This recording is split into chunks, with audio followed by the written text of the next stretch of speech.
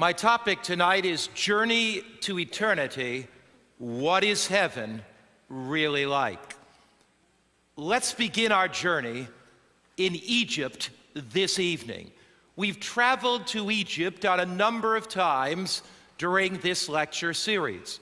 We've usually paused to admire the wonder and the splendor of the pyramids not far from Cairo, out there in the deserts of Giza. But tonight we travel further than that. We travel from these pyramids down to the Valley of the Kings. It's in the early 1920s, and Howard Carter is looking for the tomb of the boy king, Tutankhamun. He's worked in the Valley of the Kings for a number of years.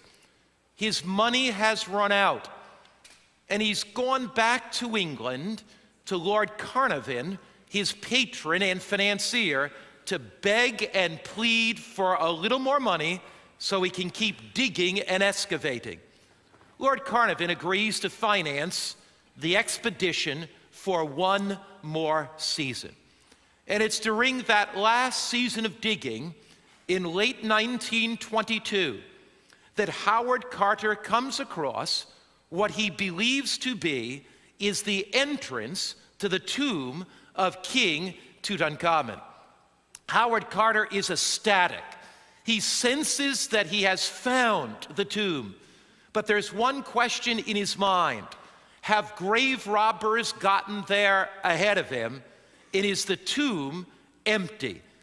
As he enters down the staircase with hands almost trembling, he comes to the door of the tomb, and he finds that it's sealed. He will not open it unless Lord Carnarvon, his financier and patron, is there with him.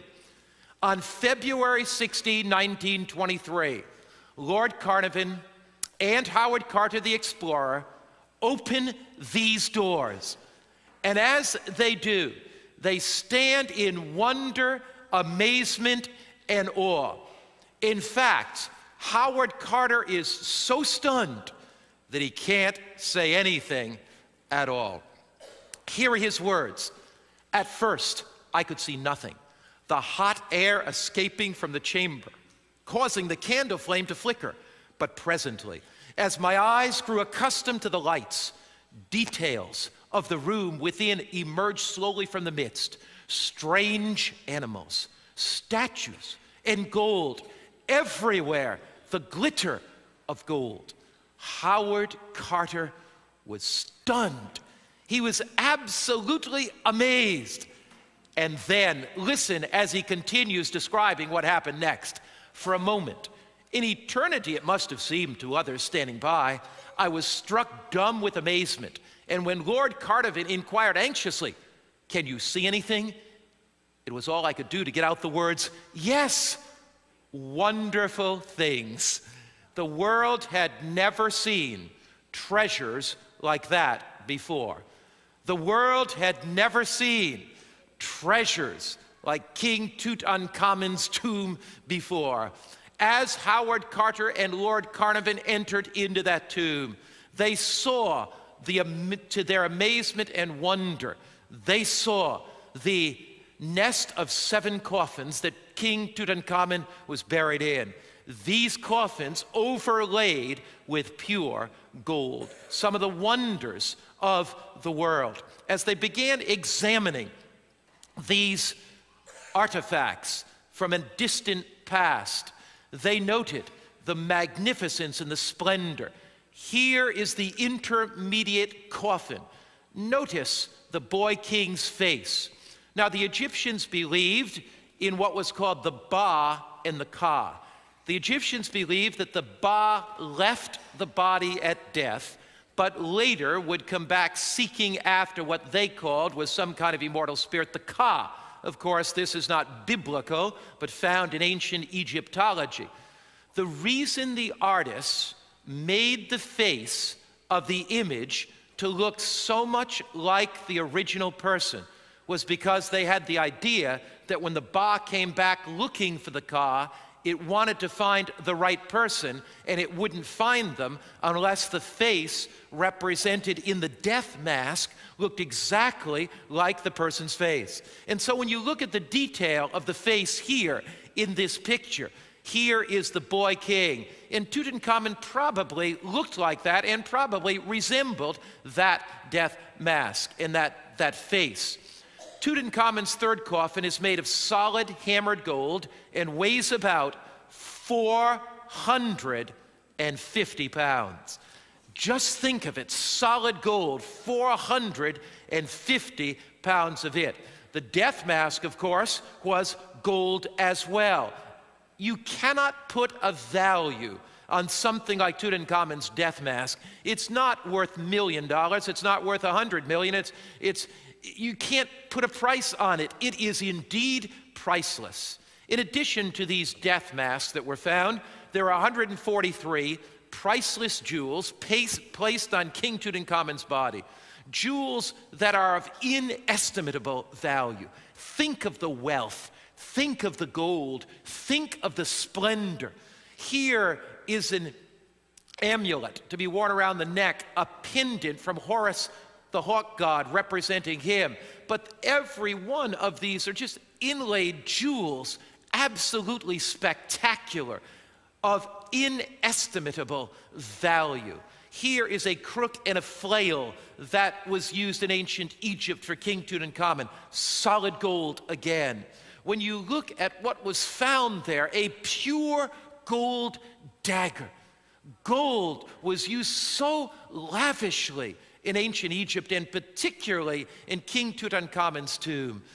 We stand in awe. We stand in wonder. We stand in amazement. You look at one of 6 chariots found there in that tomb. Again, wheels and body of the chariot overlaid with gold. It just takes your breath away, and it goes on and on and on. Not hundreds, but thousands of golden objects found. This is a ceremonial sailing boat for use supposedly to the voyage to the next world. It is made and overlaid with gold. Can you see why Howard Carter said, "I see wonderful things"? Gold lavishly used. Here's King Tutankhamun's throne. And again, look at the careful detail. If we look at it even a little closer up, you notice the artwork, the overlaying with gold. When you think about King Tutankhamun's treasures, you say to yourself, if you think Tutankhamun's treasures are pretty fantastic, wait till you see what heaven is like. If indeed they use gold there, why, God has so much gold up in heaven, he uses it to pave streets. King Tutankhamun's tomb is nothing in comparison to the glories that God is going to show us in the new world. Think of the foundations of that city with the varied jewels, the amethyst and the crystallite, and you think of the emerald, the sapphires. I mean, God's holy city has gates with pearls in each gate, one pearl for each gate. Here, the golden gleaming city of the living God makes King Tutankhamun's treasures look like they are worth a penny or a half a cent, if there is such a thing. Because God's capital is far more spectacular and far more glorious. The Bible says, 1 Corinthians 2, verse 9, read it together with me. But as it is written, eye has not seen, nor ear heard, nor have entered into the heart of man the things which God has prepared for those that love him. Your eyes have never beheld something so spectacular. You've never seen something so fantastic. King Tutankhamun's treasures do not hold a candle to what God has prepared for us. Eye has not seen, more beautiful than any magnificent sunset, more magnificent, more glorious, more beautiful than the most magnificent flower garden. God's holy city is more beautiful than anything we can conceive or imagine. The Bible says, eye has not seen, nor ear heard. It's more fantastic than the greatest symphony, more amazing than the most too finely tuned and professional orchestra. Heaven is beyond our wildest dreams. Heaven is beyond our most fantastic imagination. But what is heaven really like? Will we be disembodied spirits? Will my wife float by heaven as some feathery cloud or some mist? And will I float by the other side of heaven as some mist, some vapor, some kind of spirit being? And will I go beep, beep? And will she go beep, beep? And will we pass as clouds in the night? And will I say, is that you, darling? Will we be able to recognize one another in heaven? What is heaven really, really going to be like? You know, in the United States Treasury Building in Washington, D.C., I am told that the Treasury Building that holds the wealth of America, or the wealth in its hand, I'm told that this Treasury Building has 1,800 doors. But there is one key that unlocks all 1,800 doors. There is one key that'll unlock the mystery about the door of heaven. The mystery that unlocks the treasures of heaven. There's a key that'll unlock that door. It's a biblical key. And if you understand that biblical key, you can understand what heaven is really like. And here it is in two significant passages in the Bible. 2 Peter chapter 3, verse 13. Nevertheless, we, according to his promise, God has made a what? Promise. And there's one thing God can't do, and that's lie. Look for a new heavens and a new earth in which righteousness dwells. So here's the key to understanding heaven. Heaven is not some make-believe world. Heaven is not some world of disembodied spirits. The Bible says God's going to create a new heaven and a new what? Earth. So heaven is a very real place. It's like the Garden of Eden recreated again. When God created the Garden of Eden, he did not desire that this world be plunged into sin.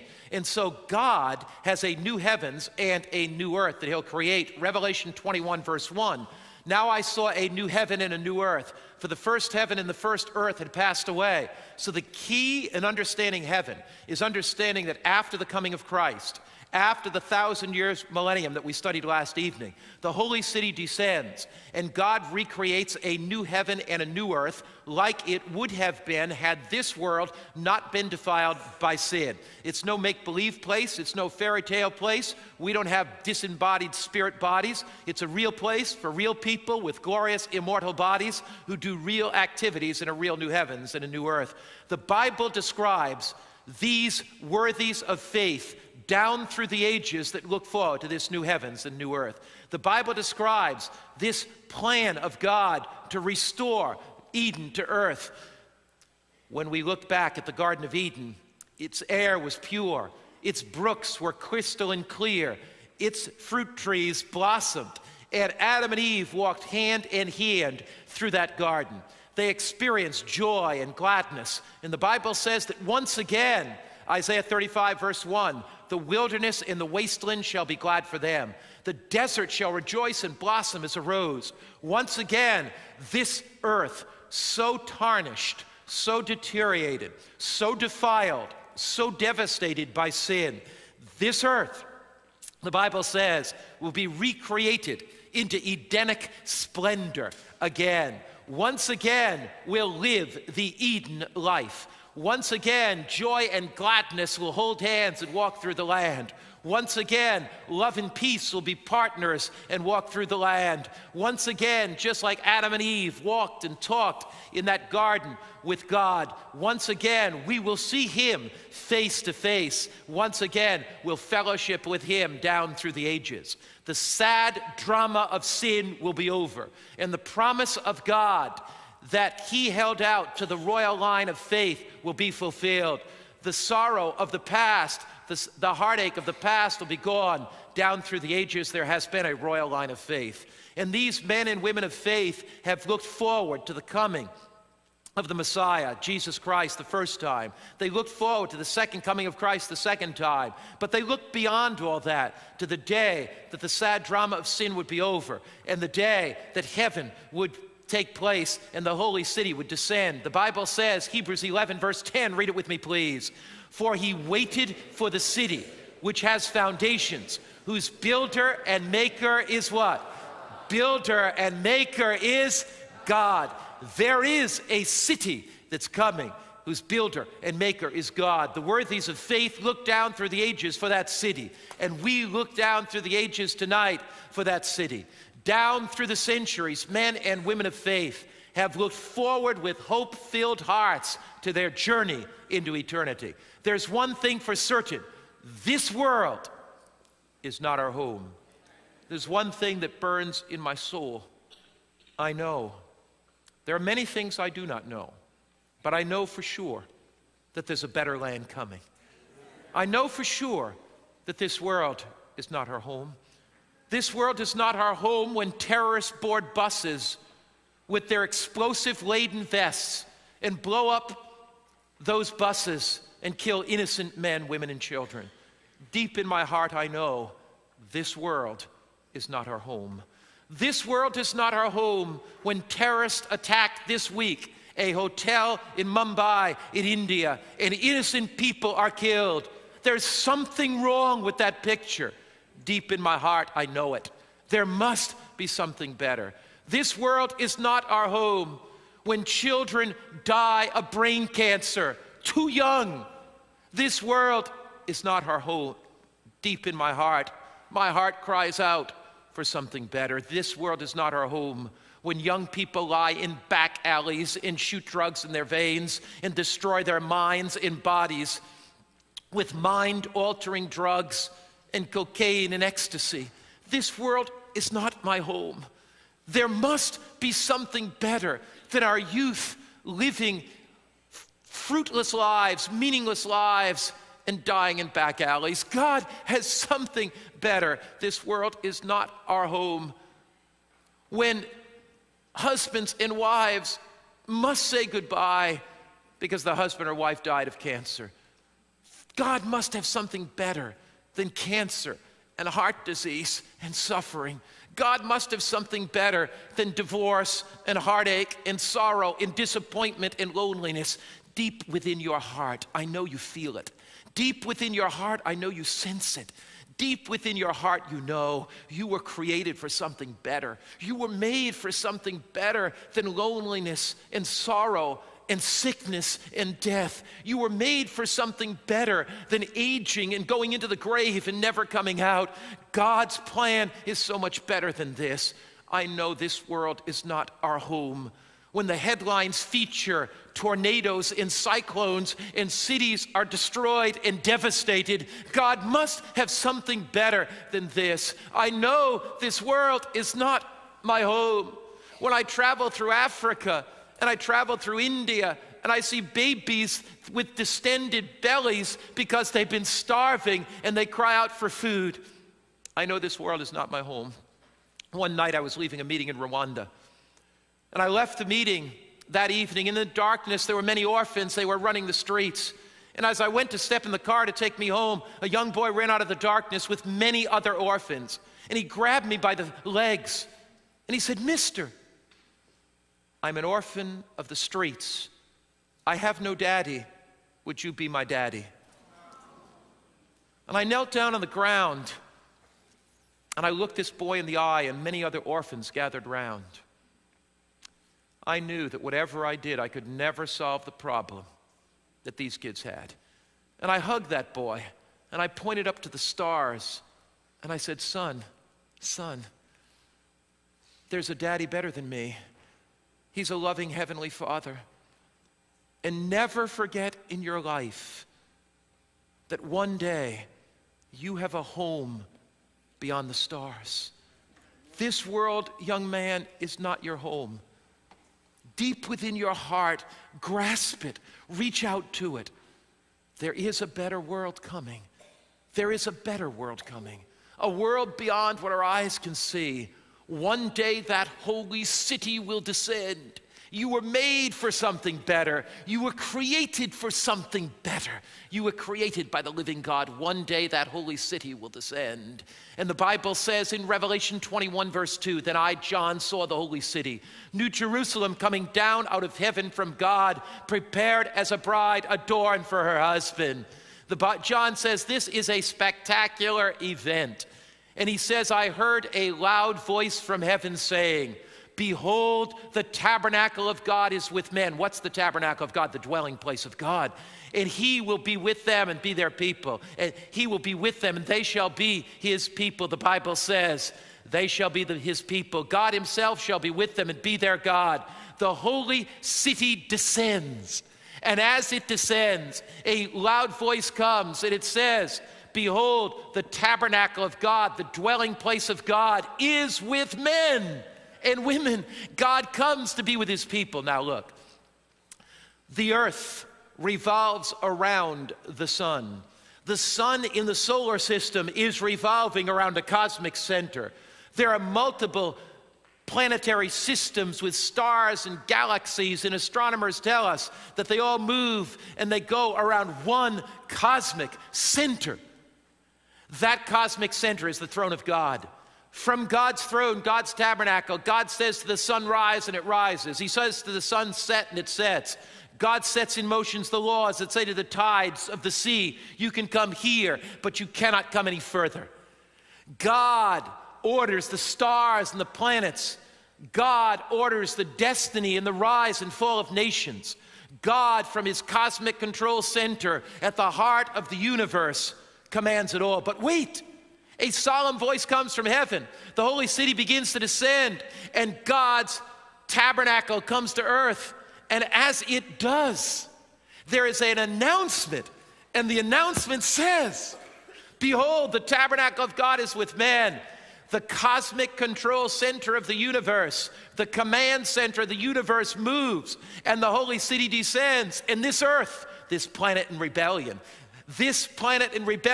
God creates a new heavens and a new earth. He takes this earth so pock-marked with sin, so devastated with destruction, he makes it over again, and he makes earth his dwelling place. And from this earth, the whole universe is commanded. And we travel with God from star to star, to planet. We travel with him to vast civilizations untainted by sin. We are princes and princesses. We sit on the throne with Jesus. We're his honor convoy through the whole universe. Do not throw away your heritage. Do not throw away your heritage. The world has nothing to offer. You are a prince. You are a princess. One day you'll travel from galaxy to galaxy. You will share God's grace. You'll share his love. You'll share his mercy, because we have a testimony to tell unfallen worlds about the grace of God and how he picked us up from the guttermost and led us to the uttermost. He led us from the depths of despair to the delights of discipleship. He led us from where we were to where he is. Don't sell out cheap for a few tawdry pleasures of this world. You are a prince. You are a princess. You have royal blood running through your veins. The Bible says the holy city descends to a remade earth. It's the most festive event in the entire universe, singing praises to Jesus Christ forever and ever. The Bible says, Revelation 21, verse 12 and 13, she had a great and high wall with 12 gates and 12 angels at the gates, and the names written on them, which are the names of the 12 tribes of Israel. The gates, 12 gates. The Bible says the names of the 12 tribes of Israel: 3 gates on the east, 3 gates on the north, 3 gates on the south, 3 gates on the west. Why 3 on the north, 3 on the south, 3 on the east, 3 on the west? 3 symbolizes the Holy Spirit, the Father, the Son, and the Holy Spirit. On the east, the Father, Son, and the Holy Spirit say, the gates are open, come in. On the west, the Father, Son, and the Holy Spirit say, the gates are open, come in. On the north, Father, Son, and the Holy Spirit say, come in. South, the Father, Son, and the Holy Spirit say, come in. The gates are wide open for you. What about the names of Israel on those gates? Wait a minute now. Who are the names of the tribes of Israel? Reuben, Simeon, Levi. They were murderers. They were, if you tried them in Orlando or any state in the United States where you're watching, if you tried the sons of Levi, they could be tried for murder, robbery, adultery. Why are their names on the gates? To testify to you and me that any man or woman that accepts the grace of Jesus Christ can walk through those gates. They were sinners redeemed by grace. The Bible says now the wall of the city had 12 foundations, And on them were the names of the 12 apostles of the Lamb. Who were the 12 apostles? James and John, the sons of thunder. Peter, who denied him. Thomas, who betrayed him. These names indicate that they were sinners saved by grace. These followers of Christ were people with their faults, but their names are on the foundations of the holy city. Why? Why were their names on the foundations of that holy city? Because God is saying to us, if they can make it, so can we. You can enter in through the gates into that city. Heaven's goal is to get as many people in as possible. When I look at myself, I see no possibility to be saved. But when I look at Jesus, I see no possibility to be lost. Jesus will get you in if you surrender your life to him. He has never lost a case. God is saying, whoever you are, you can make it through those gates. Whatever you've done, his grace can forgive you. Whatever you've failed in, his grace can transform your life. He can make you into a new man. He can make you into a new woman. The Bible says he measured the city with the reed. 12,000 furlongs, its length, breadth, and height are equal. What's that? 12,000 furlongs. The Bible says a city of 12,000 furlongs would be 375 miles on one side. You talk about space. A city with 375 miles on one side. We had one mathematician estimate how big that would be, and he estimated that the New Jerusalem could house 2 billion people just on the ground floor. But if we use magnificent multi-story luxury buildings, the possibilities are endless. There is room for you. There is room for you. The Bible says the 12 gates, Revelation 21:21, were 12 pearls. Each individual gate was one pearl. And the street of the city was pure gold, like transparent glass. Every gate is a pearl. Jesus Christ, the pearl of great price, swings open those gates for you. You can be there. The city is so valuable because you are so valuable. In that marriage supper of the Lamb, God is looking down that golden table for you. And if your seat is empty, he doesn't have a cosmic photocopy machine to photocopy you. He's looking for you. He'll be disappointed if you're not there. There's a place in his heart only for you. I don't want to disappoint Jesus. I don't want Jesus looking for me and to miss heaven. It's one thing to miss the bus. It's another thing to miss the train. It's another thing to miss your ride, but it's another thing to miss heaven. You don't want to miss heaven. Whatever it takes, surrender your life to him and say, Jesus, I want to be there for you forever. Now, what's going to be our physical condition in this new earth? Yes, the holy city descends. Yes, the earth is made over again in Edenic splendor. Yes, there's a new heavens and a new earth. But what kind of bodies will we have? Well, the Bible describes it. It tells us. It's very clear. No guesswork. Philippians 3, verse 20 and 21. Our citizenship is in heaven. I'm not a citizen here. I'm walking through town. Somebody says, where are you going? I say, I'm going to heaven. I'm just passing through Orlando. For our citizenship is in heaven, from which we also eagerly wait for the Savior. And then the Bible says, the Lord Jesus Christ, who will transform our lowly body, our mortal lowly body, that it may be conformed to his what? Glorious body. When Jesus was resurrected from the dead, he had a glorious body. Now, in that glorious body, was he recognized when he came out of the grave? Well, Mary recognized him by his voice intonation. He called Mary when she wondered if he was the gardener. Immediately, she recognized him. So he was recognizable to Mary. When he appeared to the apostles, they recognized him. They knew it was their Savior and Lord. Even in his glorious body, he was no different. I mean, he was a glorious body, certainly, but he was recognizable. They knew it was Jesus. The disciples on the Emmaus Road had their eyes holden, the Bible says, when he talked to them. But when then at supper, when he broke bread, they recognized him, and they knew that it was Jesus by his unique mannerisms. So let's summarize. Will we recognize one another in heaven? Sure we will. How will we recognize one another? By our unique mannerisms. You have a unique personality. God wants to save you. He's not going to totally transform you. If he wanted to do that, why would he have made you so special in the first place? So he's going to preserve your unique personality. What makes you you is going to be preserved in heaven. There'll be unique mannerisms. You'll have a unique voice intonation. You'll have an individual personality, and you'll be physically recognizable, just like Jesus was physically recognizable. We'll have a glorious immortal body. As we eat of the tree of knowledge, of life, and as we eat of the fruits every month, we will grow. So when we are resurrected, we will have glorious immortal bodies. But you know, Adam's going to be quite different than me. Adam is probably, I don't know, twice as tall as people now living. He may be 15, 16 feet tall. Adam comes out of the grave muscular, you know, and I come out of the grave, well,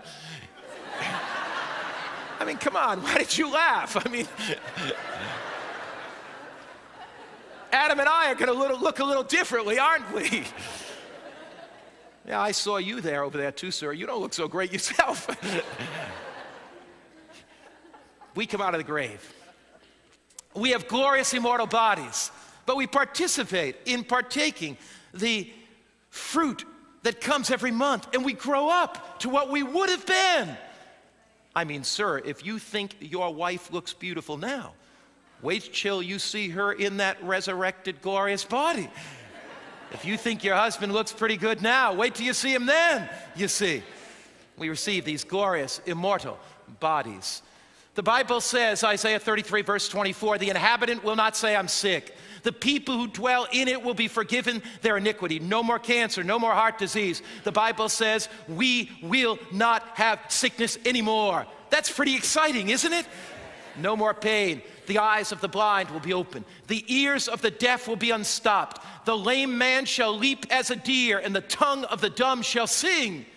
The eyes of the blind are open. Here we have deaf translation. One day your ears will be opened, and maybe the first words you hear, if you've not heard from birth, will be the words of Jesus Christ. Wouldn't that be pretty exciting? The first words our deaf folk hear are the words of the living Christ when he says, well done, thou good and faithful servant.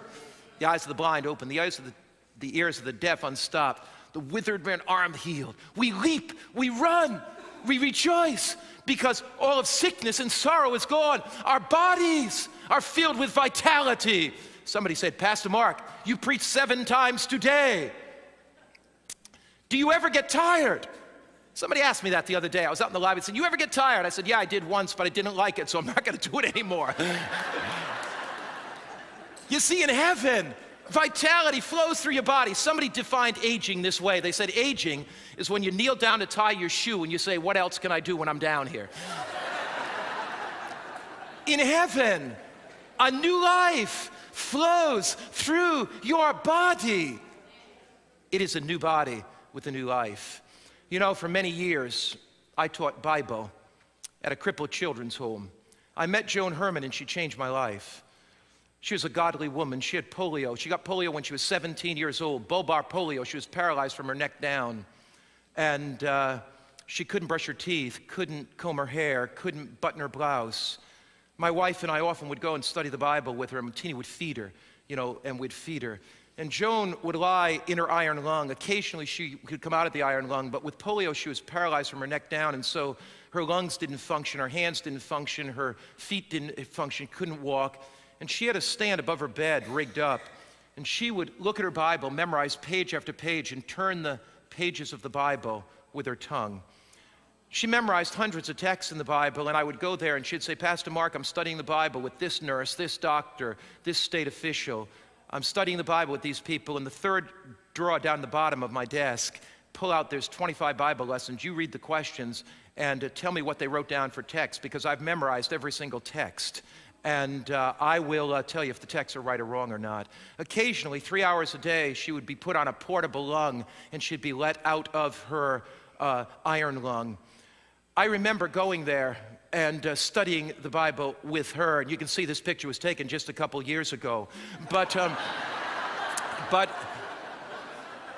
I remember going there and studying the Bible with Joni. And we'd study together. She'd be out of her iron lung for 3 hours in the day. She had a vision, and her vision was, and I don't mean some vision at night, a dream in her mind. Her dream was to establish a comprehensive community for physically handicapped people.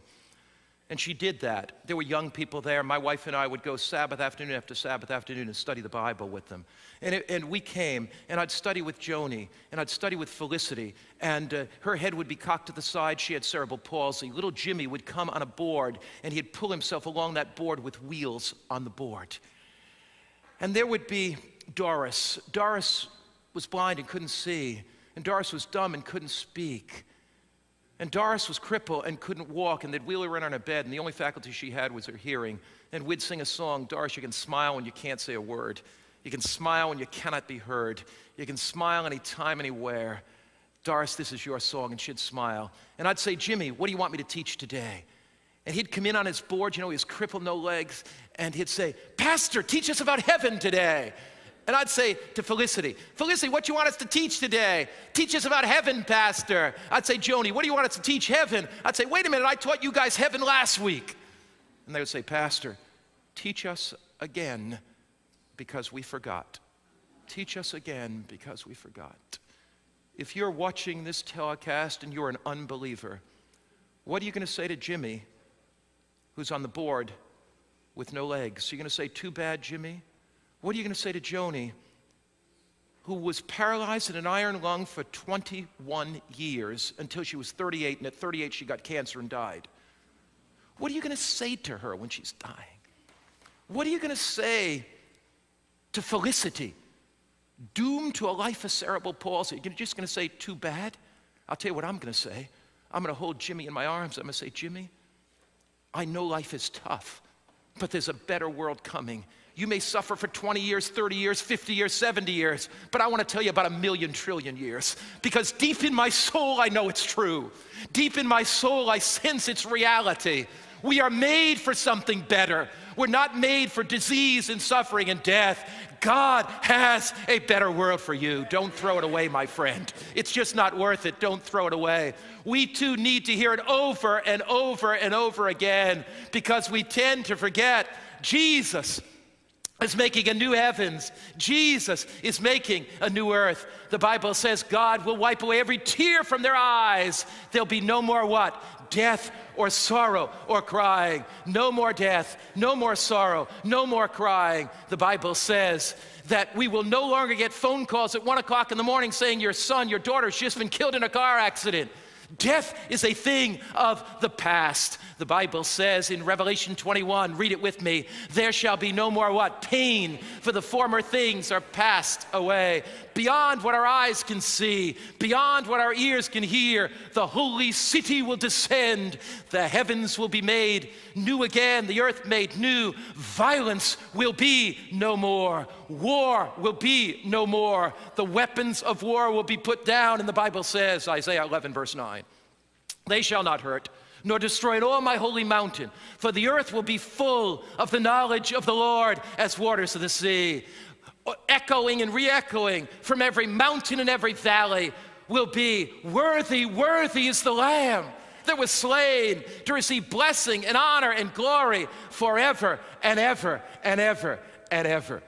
We gather round the throne of God. We worship Jesus. Our hearts are filled with love and peace. We've never felt so accepted. We've never felt so loved. The one who knows us best loves us most. Heaven is a real place for real men and women with real bodies. Heaven is a real place for real activities. The Bible says, Isaiah 65, verse 17, for behold, I create new heavens and a new earth. The former will not be remembered or come to mind. Real bodies, vitality, energy, health, to live in a real new heavens and a new earth. The Bible says they'll build houses and inhabit them.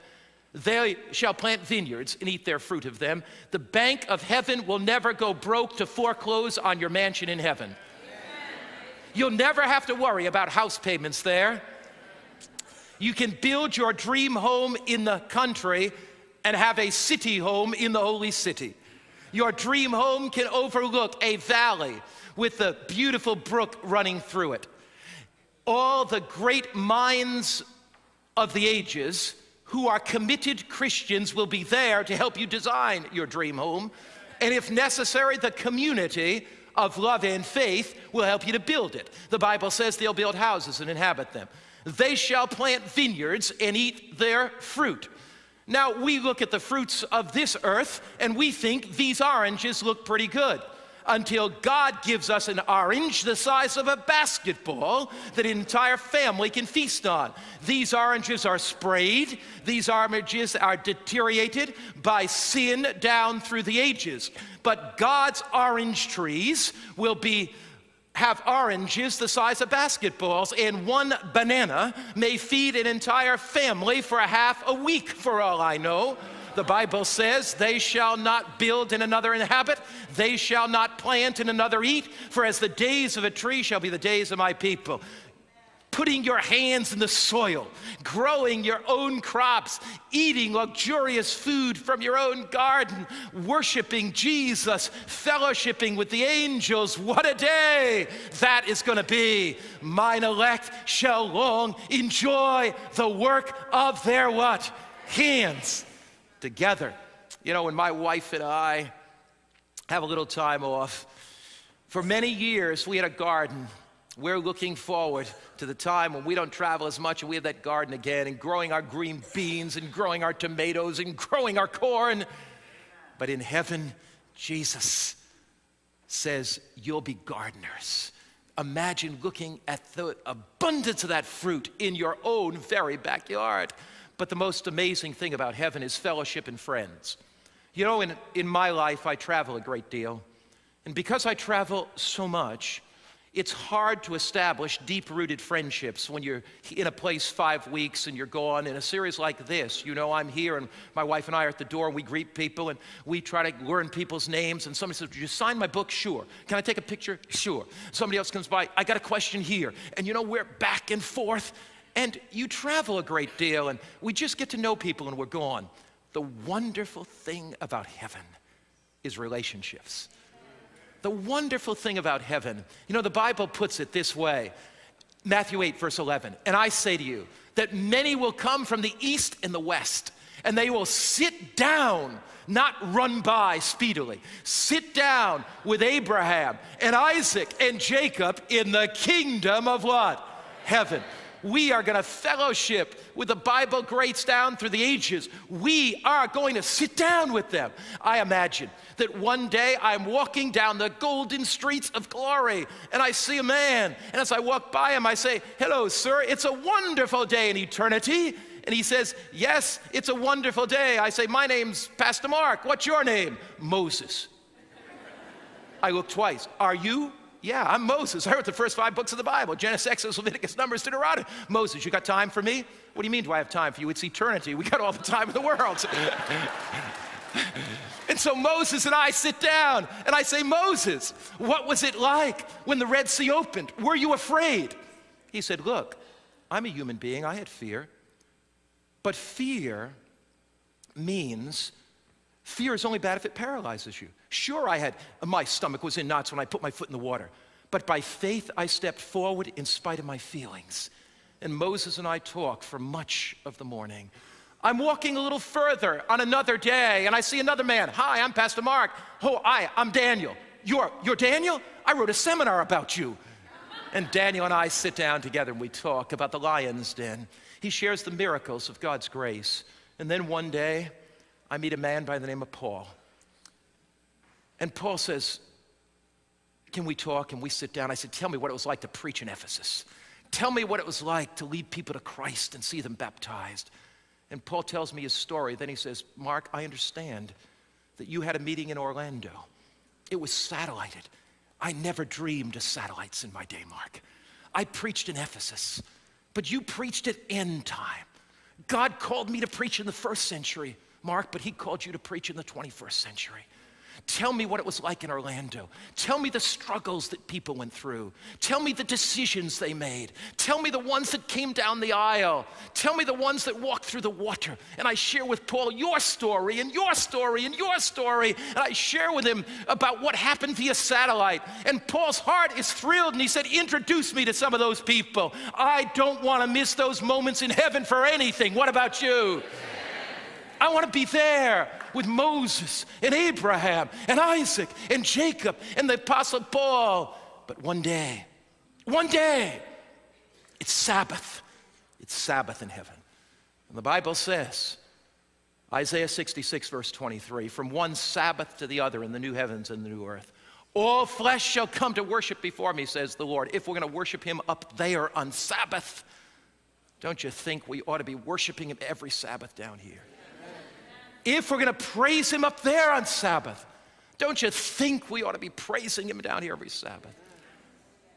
And we come to church on Sabbath. And God the Father stands up and introduces his Son, Jesus Christ. And Jesus talks about his love for us. Jesus talks about his care for us. He tells us how much we are worth, and he tells us that he died for us. He explains how he's longed for millenniums for us to be with him in heaven. You and I sit there. We've never felt so loved, so accepted. We've never felt so valued. Every corner of our heart is filled with his grace.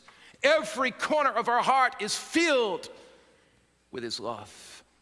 The Bible says, Revelation 22, verse 4, they shall see his face, and his name shall be on their foreheads. They shall see his face. We fall at the feet of Jesus. And with the angels and the redeemed, we sing, worthy, worthy, worthy is the Lamb to be slain, who's been slain forever and ever and ever.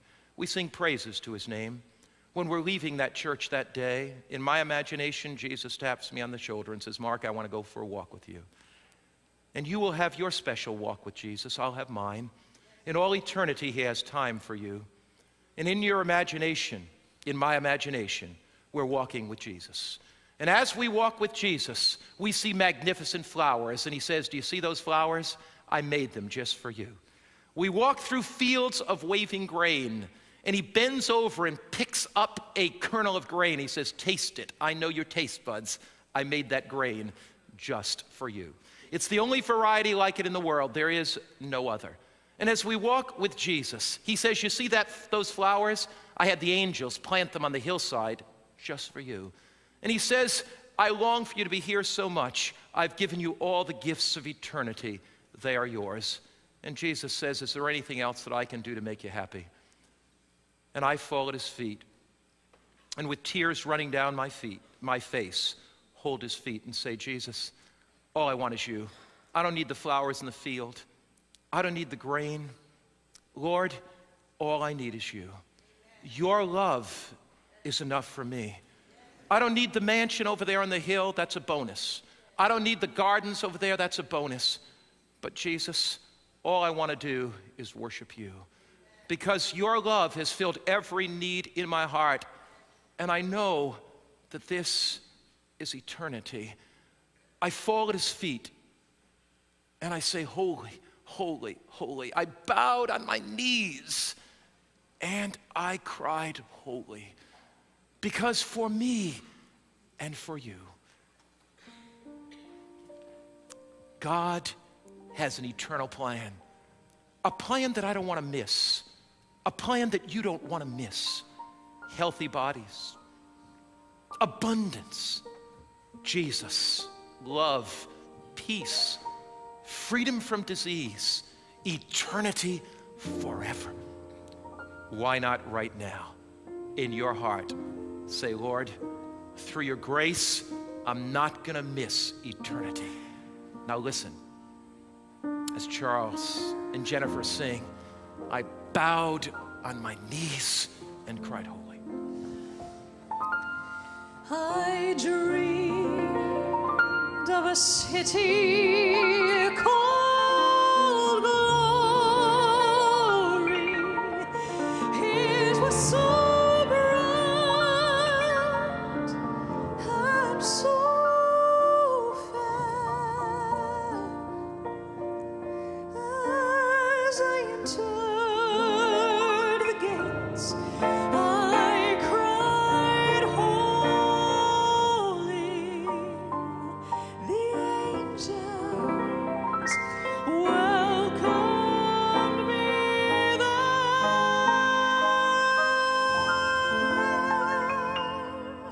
They carried me from mansion to mansion, and all the sights I saw. But then I said, I want to see Jesus, the one who died for all. I bowed on my knees and cried, holy,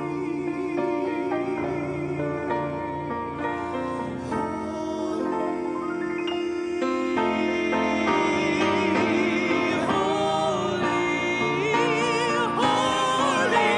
I fell at his feet and sang glory. Glory to the Son of God. I sing glory to the Son of God.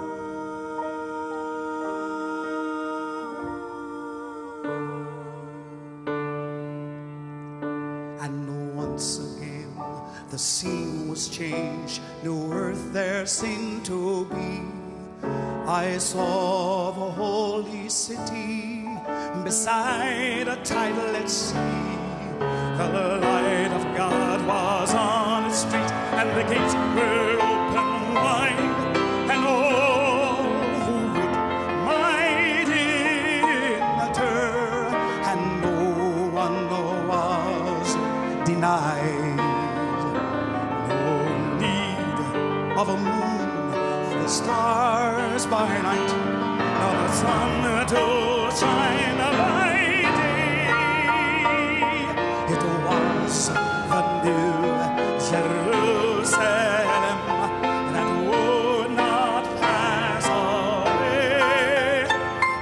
It was a new Jerusalem that would not pass away. Jerusalem, Jerusalem, sing, for the night is o'er. Hosanna in the highest, Hosanna forevermore. Hosanna in the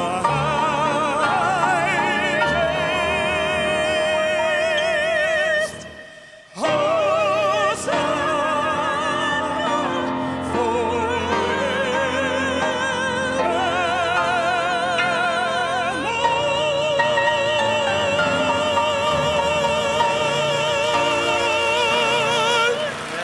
Amen, amen, amen. Let's sing it together. Jerusalem, let's stand together. We'll sing. Wherever you are tonight, join us in singing. Jerusalem, Jerusalem, sing for the night is over. Sing for the night is over. Hosanna, Hosanna in the highest, Hosanna forever.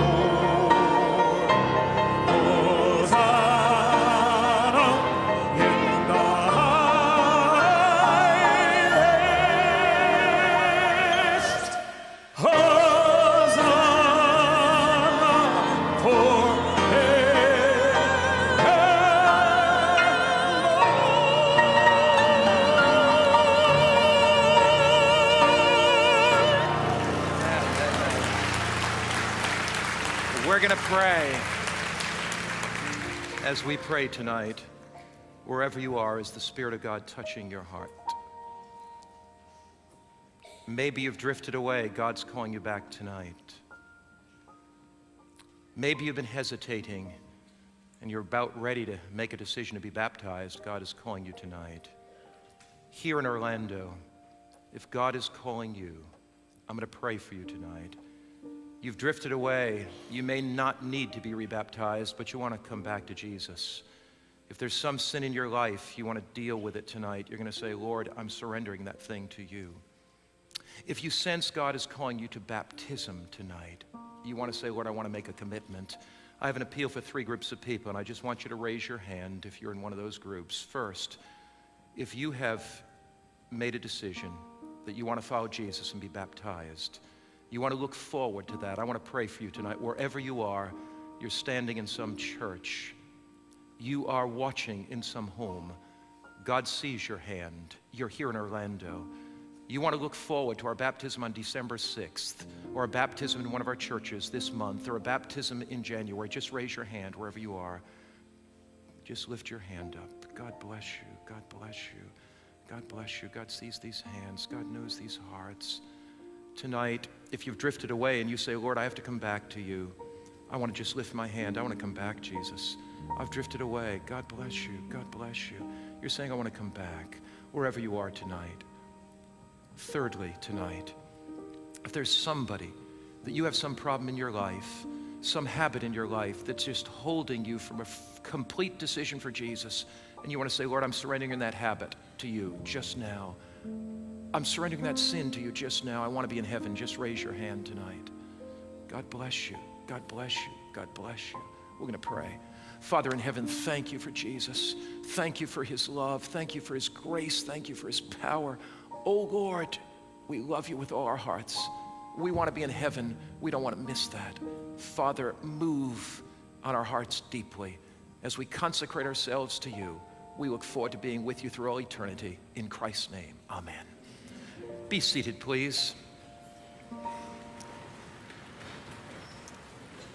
I just want to tell you how much I deeply appreciate the opportunity of being here with you in Orlando.